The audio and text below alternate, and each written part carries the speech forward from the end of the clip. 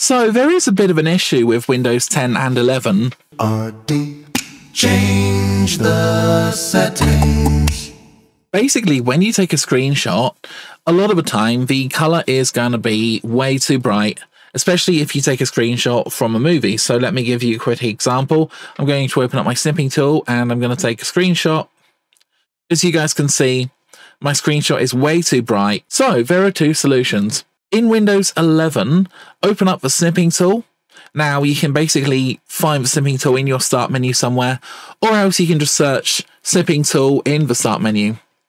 Click the three dots, and then we are going to scroll down to HDR Screenshot Color Corrector.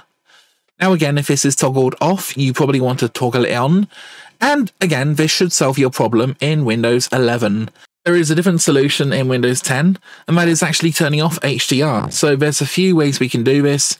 You can either go to the start menu and search HDR, which should bring up the option menu, or go to your desktop and right click, go down to display settings, like so, and we are literally going to turn off HDR, and this is probably going to mess up the video. It does make the screen look a little bit darker, but it does also solve the issue.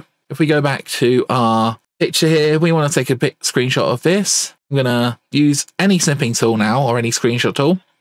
And as you can see, the color is the same, and it is correct, basically.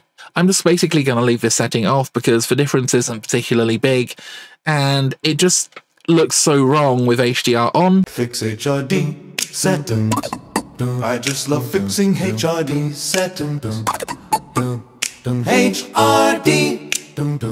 You break my screen, you precious little HRD.